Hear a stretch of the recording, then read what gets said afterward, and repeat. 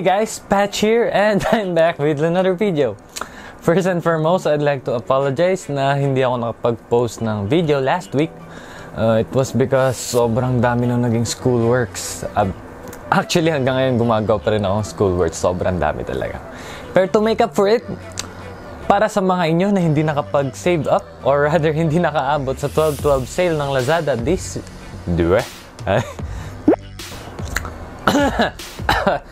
nawawalan na ako ng boses.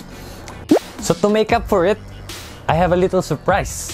Yes, gagawa tayo ng 30K build. Now, one thing about this is hindi to nakafocus sa 12/12 sale parts na nakuha, and these are actually based on sale prices. Based on sale. Oh my gosh. Sabog na ako. So, a good thing about this build is hindi tayo umasa sa 12/12 sale ng Lazada or kahit anong pa mang 12/12 sale na meron. These are actually the suggested retail prices na makukuha natin from EasyPC. Yes, kudos to EasyPC for having these parts. Now, para sa build na din to, we are focused at 30 pieces. We are focused at 30K. Hindi tayo pwedeng lumampas, pero pwede tayong lumiit. Pero hindi talaga tayo pwede lumampas ng 30K. Now, saan ka na ba, Michi? Ay, buhay. Let's go to our parts. Now, first and foremost, para sa CPU natin, we'll be using the Ryzen 5 2600. Yes. Stick pa rin tayo dito as of now kasi talagang bang for the buck siya as of now sa prices niya. Now, where is my CPU? Where did I put my CPU? Here we go. There we go. Here's our... Ano ba sasabihin ko? So here is our CPU. Yes, the Ryzen 5 2600. Now, kudos to EasyPC, and by the way, all these parts came from EasyPC. All of these parts are currently available and I bought them at EasyPC Ayala Circuit. Okay, moving on. Para naman sa ating oh yeah, additional.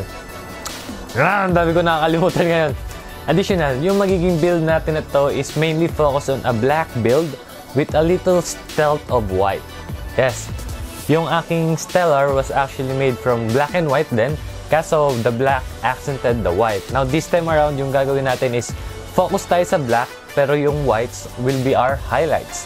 Now, para sa ating RAM sticks, we'll be using the T.force Delta. Now, ito sobrang deal nito kasi nagmura na talaga yung RAM stick na to. This is the 3200 MHz version na RAM stick, 16 na 2x8. Okay? Then, for our fans, we'll be using the oh my god. Now, for our fans, we'll be using the Darkflash DR12 na 3-in-1.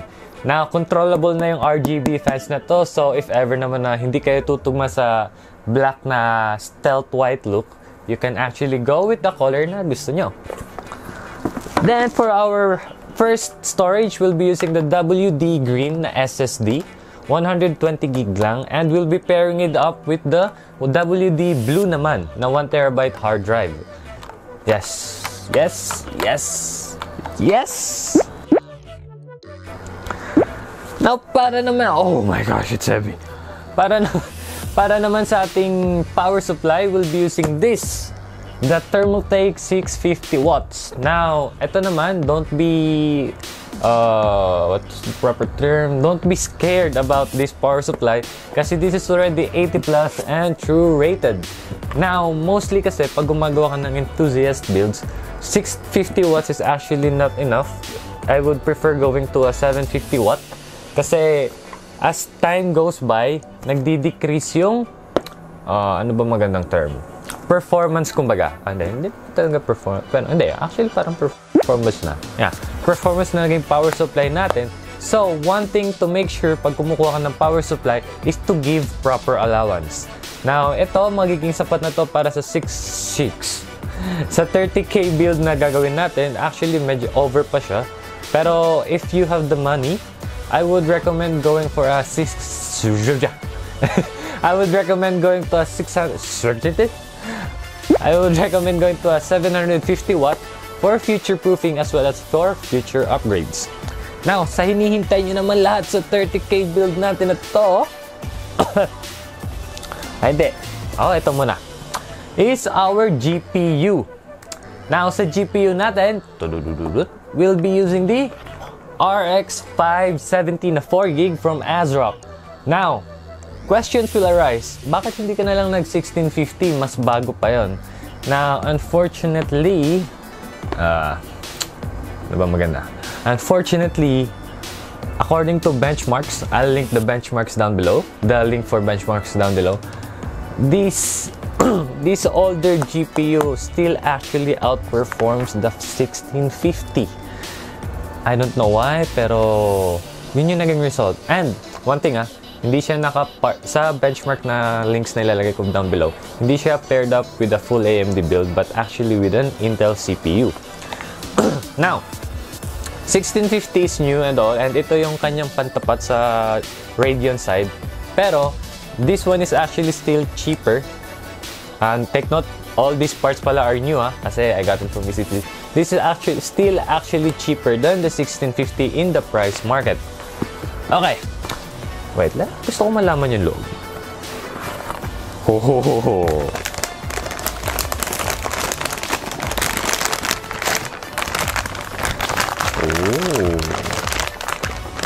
Oh my gosh. What?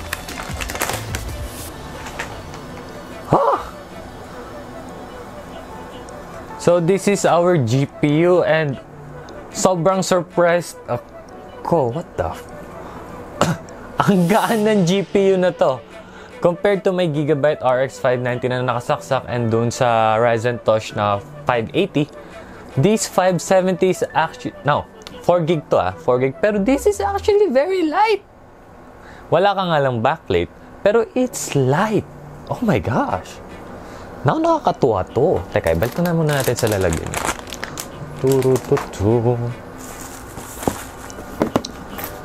Diyan ka muna, dyan. Ay, pasensya na pala, inuob ako.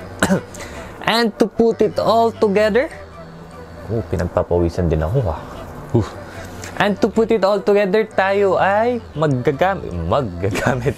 And to put it all together, we'll be using the MSI B450M Titanium. Yes, as previously stated, ang habol natin is a black case, black proper, more like a black highlight pero accented with a little bit of white. Now let's take a look at this titanium case. Ooh, parang naiinggit ako dito Ooh, it looks really nice. Oh my gosh, ang gaganda naman ng mga parts na to ngayon. So, here's a look at our motherboard. Ganda, no? Oh, ganda, no? By the way, if you're wondering, I'm not holding the PCB parts. I'm holding here. Kasi these parts are actually kind of sensitive. Pero, pwede naman siguro hawakan ng a bit. Pero, guys, it looks awesome. Let's put this one aside. And to put it all together, parang sinabi ko na yun Now to put it all together, ilalagay natin siya sa ating it's big. Hindi ko makasya. We'll be putting it in our Rakk Hawani. Di ba Hawani flow? Hawani lang We'll be putting it in our black Rakk Hawani case. Now wag na natin itong patagalin and let's start building.